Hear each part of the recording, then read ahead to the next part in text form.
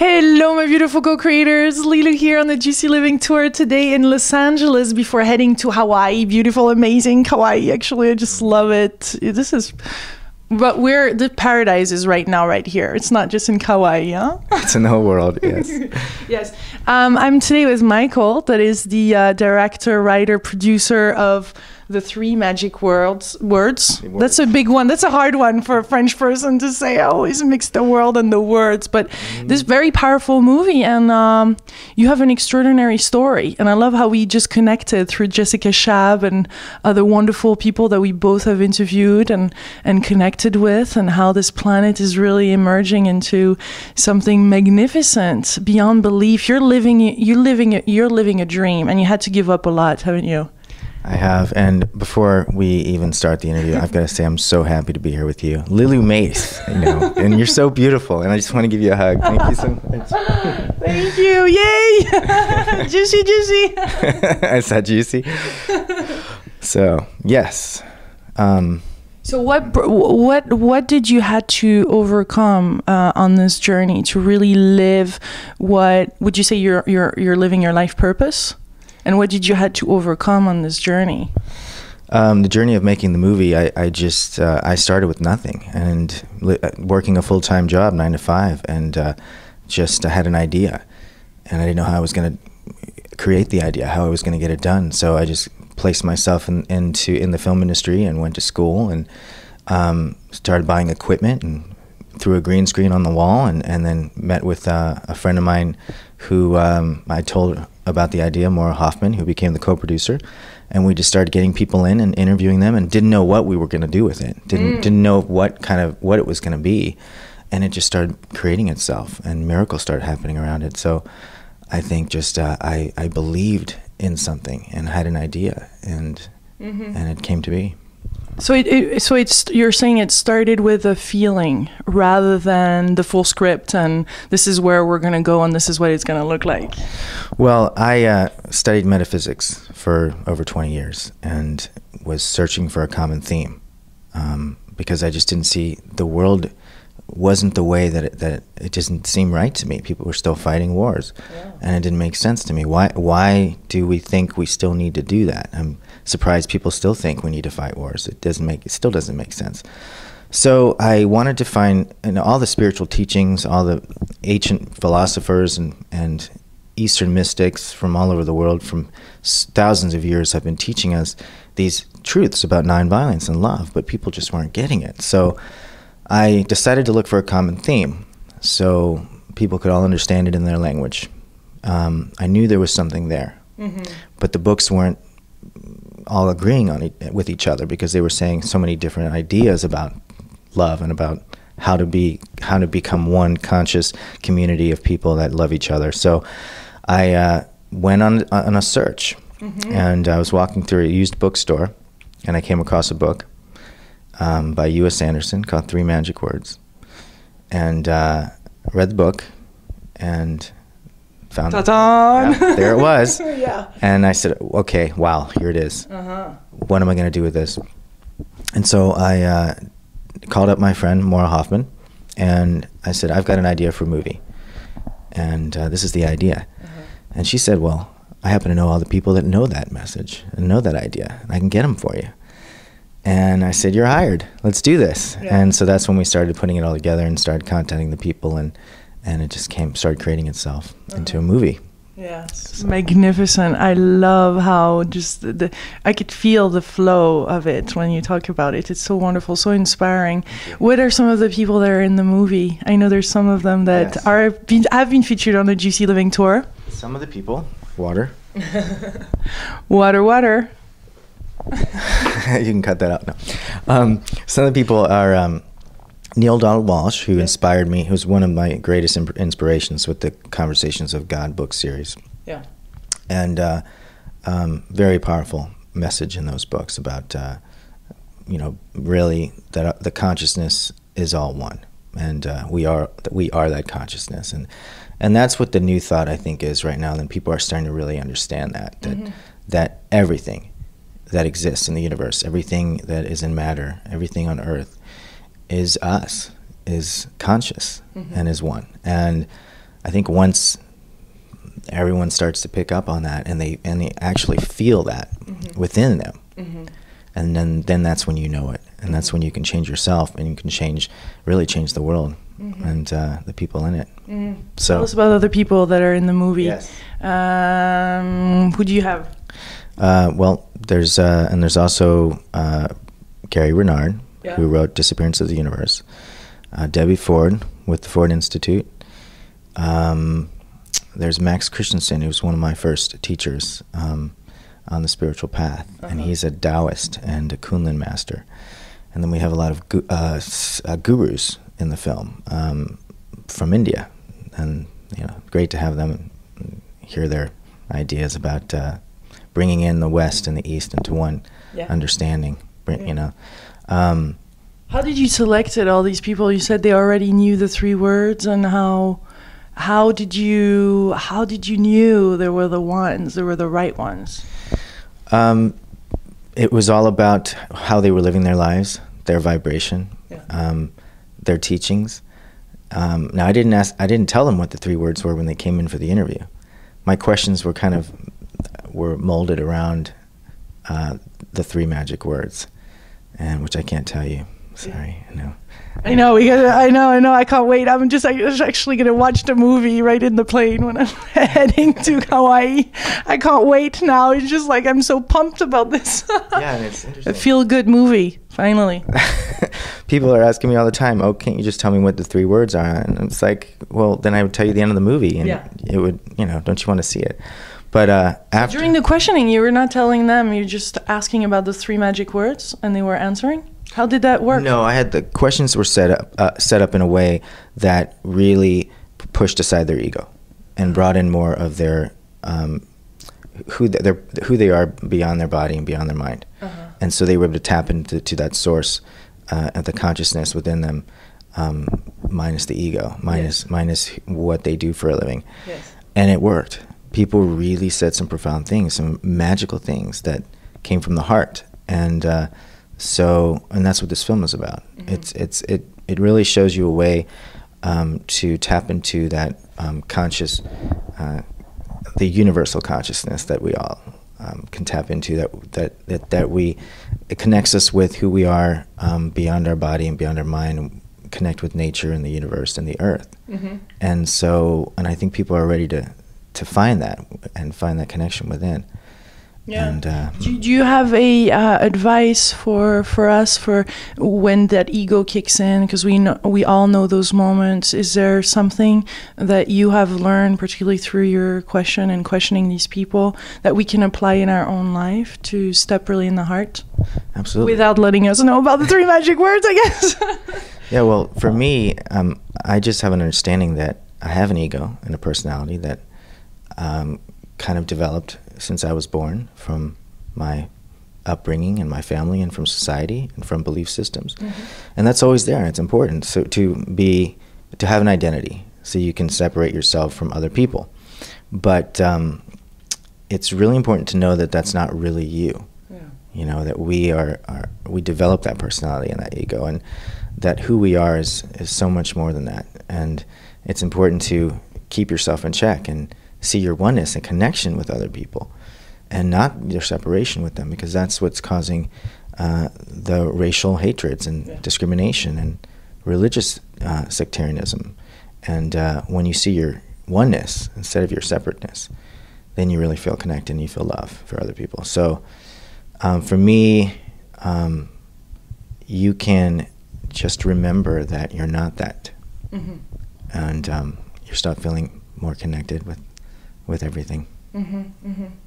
Yeah, because once we start seeing that we are in the other person, and the other person is us, then there is this there's this oneness, clearly, but there is this instant, it's like you can even feel the energy moving, you can feel the similarity, and then there's just pure love that is there, isn't it? Right. When you find that connection to the spirit that is connecting all of us, then miracles start to happen in your life, and people you meet will come in that you're supposed to meet. And a really easy way to do it is to remember that you were born into your religion. You were born into it. Yeah. You know, you were born into the country you were born in. That didn't make sense. You were born into the country that, and so it's not, you know, people get attached to their country and they get attached to their religion. Yeah. And then they identify themselves as being that. Yeah. And it's really easy to learn how to look beyond that and know that but if you take away that, if you take away your name even and what you do, you know, you're not even your life. Yeah.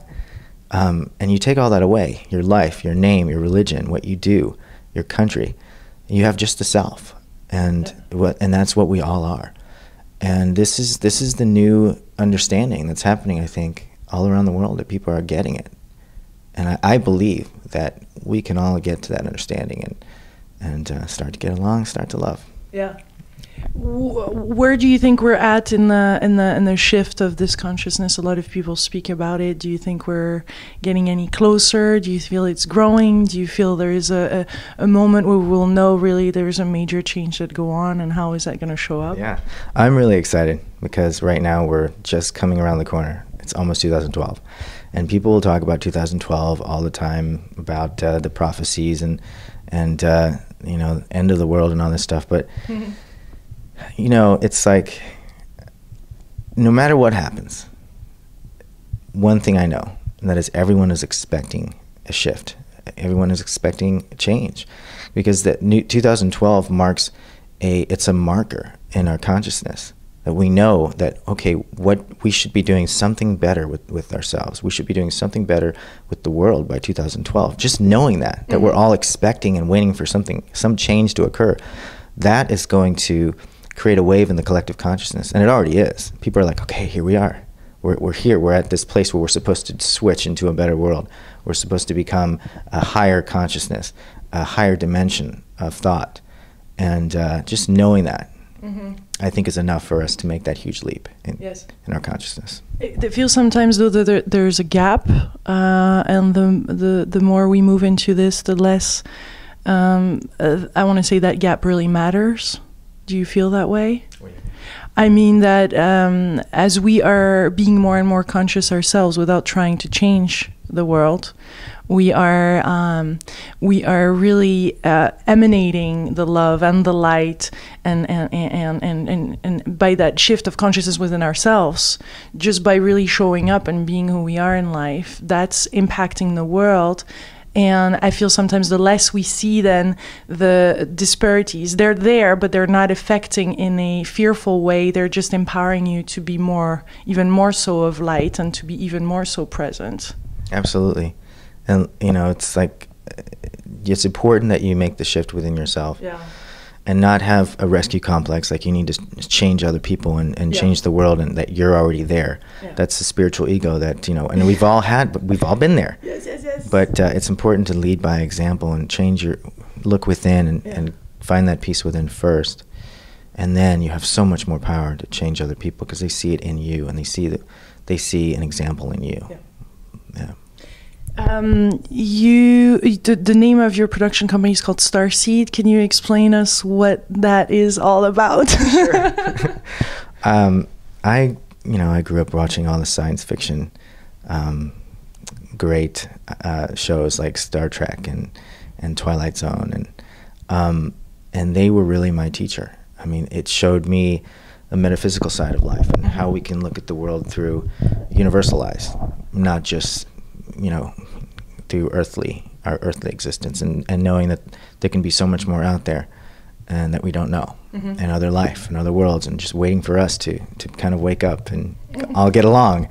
So they really were a conscious expansion for me, and the whole Starseed idea I started picking up in a lot of books that were channeled or by spiritual teachers that have written books about there being life on other planets, or even the UFO phenomenon that so many people want to deny. But you know, a starseed is the idea of a starseed is someone who feels like they are from another place, that things aren't quite the way they should be on this planet, that there shouldn't be killing and murder and torture and bloodshed and hunger and hoarding resources and pollution, and that they feel like there's just something that's not right, that shouldn't be, that this is not the planet they should be on. And so they gave the name for someone who feels their connection to the stars or to a better place. They gave the name of Starseed. And I feel like and there's a huge movement now around that, because a lot of people feel that way. A lot of people have the same kind of idea that it shouldn't be this way on this planet. And all those people are starting to get together. So it goes right along with the new age ideas of these children that are being born that have, you know, all these special gifts and abilities and telepathy, and they can communicate with each other, and no one understands them. So Starseed's idea of the Starseed is similar to that. And so this is your first movie. I mean, this is a big one for you, and it's spreading wildly. So this is very exciting, and in all languages. I'm so excited to bring it to France. I haven't, and that's what's so cool, is that I haven't seen the movie. I saw the trailer, and immediately there's this knowing. I just love this paradigm, and once we trust ourselves and just know we don't need much, and I'm like, I already know I'm supposed to bring it to France, and you know, to the publisher that I know and some people, and it's just so wonderful to not have to intellectualize, not have to analyze things, to really follow our heart day by day, even without explaining why or analyzing. I mean, it's just so freeing. It's so freeing, isn't it? Yeah, and I plan to have the movie translated into every major language, subtitle in every major language, because I think it's really important that the whole world at least hears this message. They don't have to believe it or understand it or even hold it to be truth, because it's not even my idea, and I'm not saying that you have to believe what I say, but it's a common theme that all of the masters from all spiritual teachings from all religions and all cultures have been telling us for thousands of years. So that's the message, and I think it's time for everyone to hear it. And so right now we have it subtitled in Japanese, Arabic, Spanish, and soon French. Yes, soon French, exactly. And you're shifting right now. You were telling me from documentaries to more of movie. Huh? You want to really? It's time to impact Hollywood.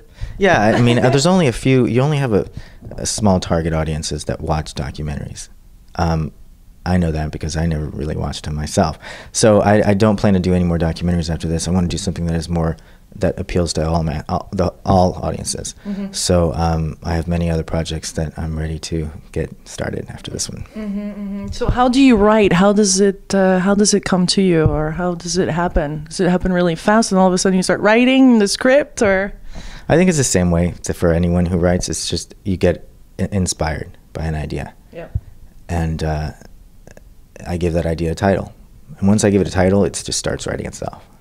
It takes on a life of its own. So that's how it happens. Exciting. Is there something else that you want to say about the movie, about your message, about something that is important to your heart to share today with the world? Yes. I didn't know what this movie was how it was gonna come out. I just thought, okay, I'll make my first film, and just like everybody else, and then I'll get the experience and I'll be able to move forward and make another one and do it better. But after we screened it at a few places and had the feedback, I realized that people weren't calling it a movie anymore. They were saying it was an experience, or an activation. And so now I'm like, okay, something's happening when people watch this film. So I'm not calling it a movie. I'm calling it the 3 magic words experience now. So I hope you're ready for an experience when you watch it. Yeah. You bet I am. I really believe very strongly into activationism. I meet a lot of activators these days, and it's like we're all activating each other, and it's way more powerful than just saying we're just meeting. There's really something transforming as we're all of us doing our magic. Yeah. These videos, I feel, are activators. As I'm on the Juicy tour, your movie is an activator. As we are singing our song, it's activating. As we have activated ourselves, cells, it activates others, doesn't it? Absolutely. And what it's doing, I think, is more than I could have ever asked for. You never know what you're going to do when you make a film. So I'm just feel blessed, and I'm so grateful that people are being moved by it. And I think that the best way to change people, their idea, to inspire them in transformational media, is to connect with something in their heart that knows their connection to nature and to the universe and to the planet Earth, because we have that inside us. So I think transformational media, that's where we're going with inspirational and enlightening films.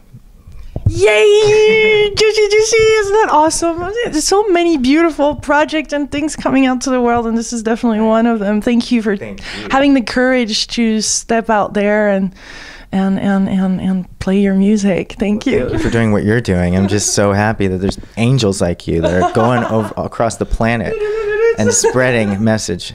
Your message is so important, and I just want to honor you for that. Thank you. Thank you. I love you. I love you too. This is the 3 magic words. Guys, I send you much love, my beautiful co-creators from LA.